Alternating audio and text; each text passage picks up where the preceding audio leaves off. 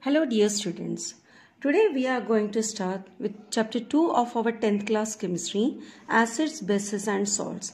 In this chapter we are going to study the definitions of acids and base, their properties, their various chemical reactions and different kinds of salts. Generally the students think that only sodium chloride is the salt. No, it's not like that. There are various salts which are used in our daily life.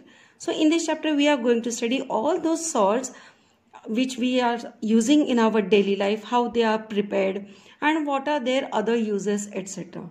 So for the convenience, in the first part we'll be going to discuss acids and base, and salts will be studying separately. So let us begin. First of all, what do you mean by acids? So acids are the substances that releases H+ ions in aqueous solution. Aqueous solution means when they are dissolved in water.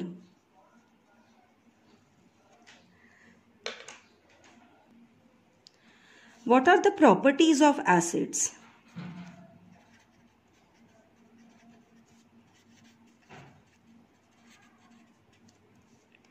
First one, just now I told you that they release H+ ions in aqueous solution.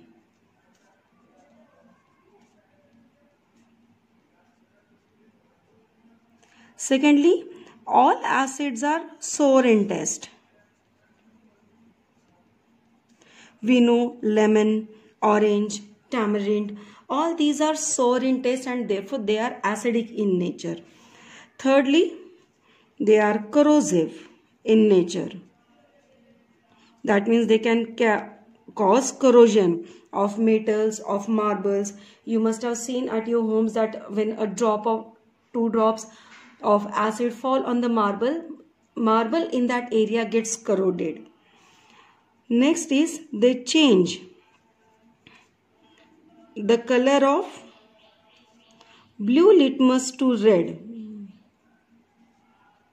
In chemistry, colors and odors are very specific one, and you have to remember these colors and odors. So what is the speciality of acid? It changes its color, it changes the color of the indicator blue litmus to red. Now this indicator we are going to study in detail in today's part of the video. And lastly, it conducts electricity. Now there are various types of acids. So what are those types of acids?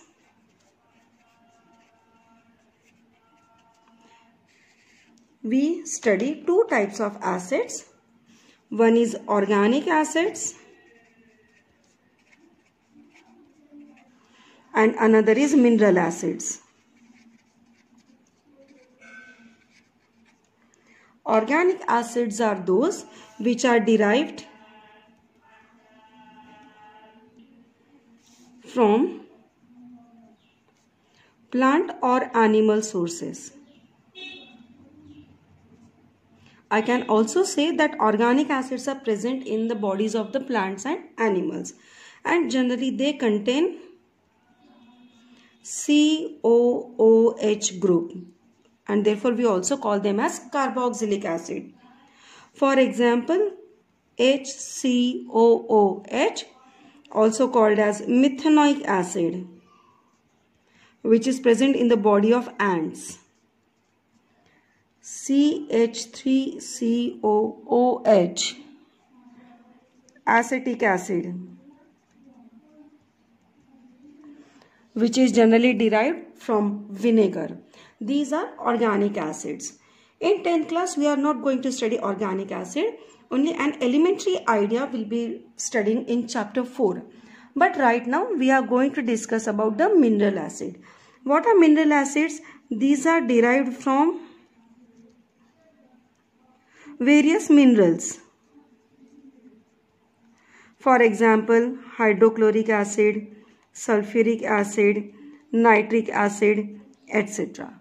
So in this chapter we'll be discussing these mineral acids, their chemical properties, and so on. So this was all about acids. Let us study bases. So now let us discuss what are bases. Bases are the substances that releases OH minus ions in aqueous solution.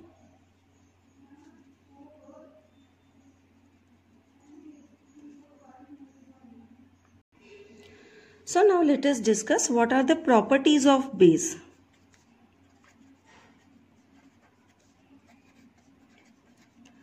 The very first property, as I have discussed just now, that they releases OH minus ions in aqueous solution.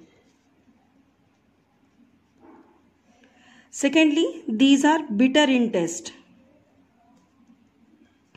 All basic substances will be bitter in taste. They are soapy in nature. That means if you touch basic substances, you will experience them as a slippery, as a soapy one. They are also corrosive in nature.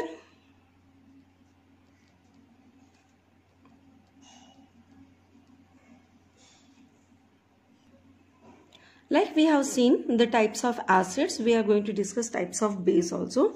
There are two types of base. One is water soluble and another is water insoluble. Water soluble base are called as alkalis, whereas water insoluble base we call them as basic substances only. Remember, all alkalis are base or basic, but all bases are not alkalis, because all bases are not water soluble and therefore all bases are not alkalis. Now suppose in chemistry lab, in one test tube acid is given to you and in one test tube base is given to you. Both are colorless. Then how you are going to identify? The identification becomes little bit difficult if we don't touch them, and therefore we take the help of indicators.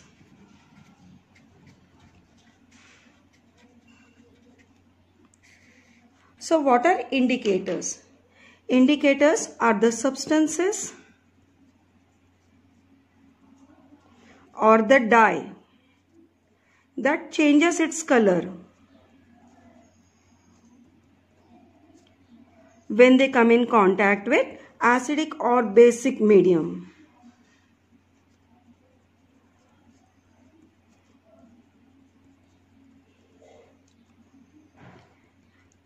So we are going to study basically indicators in this part of video.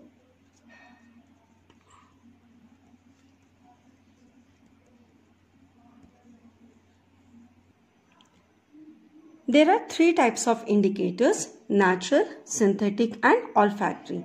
Natural means obviously which are directly derived from the nature, from certain flowers, like litmus is a natural indicator, which is the most common indicator used in the lab. Then turmeric, this is also a natural indicator. Extract of red cabbage leaves, that is also a natural indicator. Synthetic indicator, that means they are prepared artificially, they are prepared in the lab. For example, phenolphthalein, methyl orange. These are kind of synthetic indicators. Olfactory indicator, they change their smell or they change their odor, I will say, when they come in contact with acidic or basic medium.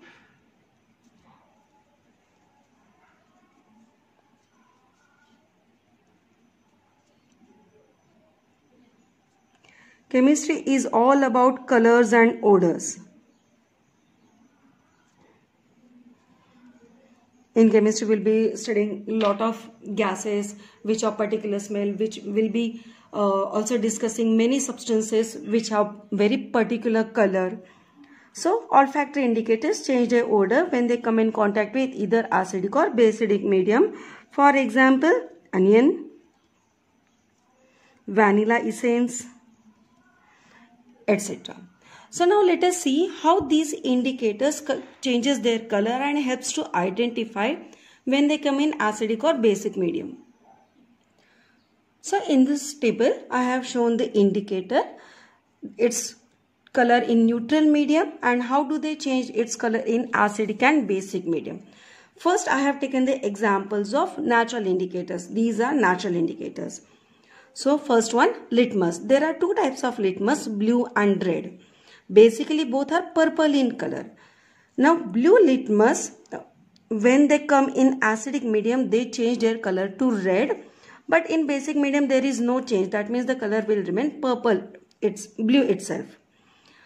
Red indicator or red litmus, when they come in contact with acidic medium, there is no change.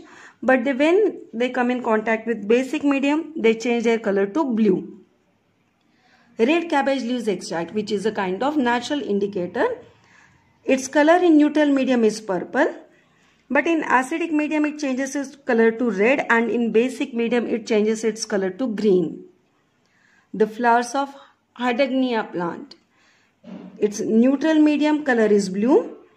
Even in the acidic medium, its color remains blue. But when they come in contact with basic medium, they change their color to pink or red. Turmeric. Its color in neutral medium is yellow. In acidic medium also the color remains yellow.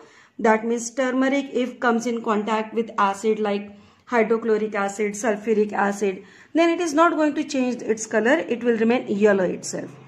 But turmeric when comes in contact with basic medium, like turmeric when they come in contact with sodium hydroxide or potassium hydroxide, they change its color to brownish red. Similarly, phenolphthalein, which is a kind of a synthetic indicator. In neutral medium, it is colorless. If I put some drops of phenolphthalein in acidic medium, like if I put some drops of phenolphthalein in hydrochloric acid, sulfuric acid, nitric acid, etc., then also the color do not changes, it remains colorless only. But if I put some drops of phenolphthalein in basic medium, that is, if I put the drops of phenolphthalein in sodium hydroxide or potassium hydroxide, then its color changes to pink. Depending on indicators change the color in which kind of medium, we can classify the indicator into acidic or basic medium. For example, blue litmus changes its color when it comes in contact with acid, and therefore it will be called as an acidic medium. Red litmus changes its color when it comes in contact with base like magnesium hydroxide, sodium hydroxide, etc. Therefore it will be called as a basic indicator. Red cabbage will be also called as a basic indicator as it changes its color in basic medium. Flowers of Hydagnia plant, turmeric, phenolphthalein, all these will be called as basic indicators as they change their color in basic medium. Moving on to next synthetic indicator, that is methyl orange. Its color in neutral medium remains orange. But if I put some drops of methyl orange in any acid, that is if I bring methyl orange in contact with acidic medium, its color changes to red, and in basic medium its color changes to yellow. So phenolphthalein and methyl orange are two most commonly used synthetic indicators in chemistry lab. Onion and vanilla, these are olfactory indicators. Now based on onion, that is, it is an olfactory indicator. Just now in 2020 board exams, a question was asked that identify the type of indicator onion. So answer is it's an olfactory indicator. It do not changes its odor in neutral or acidic medium, but it will lose its smell or it will lose its odor in basic medium and therefore it is also kind of basic indicator. But in board exams you will write the answer olfactory. Now vanilla. Vanilla essence, in neutral or acidic medium there will be no change in its odor, but it will lose its smell in basic medium, and therefore vanilla is also a kind of basic indicator. So in this part of video we have discussed about what are properties of acids, base, what are their types, what are indicators, and using indicators how can we identify acid or base. In our next part of the video we'll be discussing the chemical properties of acids and base. Thanks for watching. Have a nice day. Happy learning.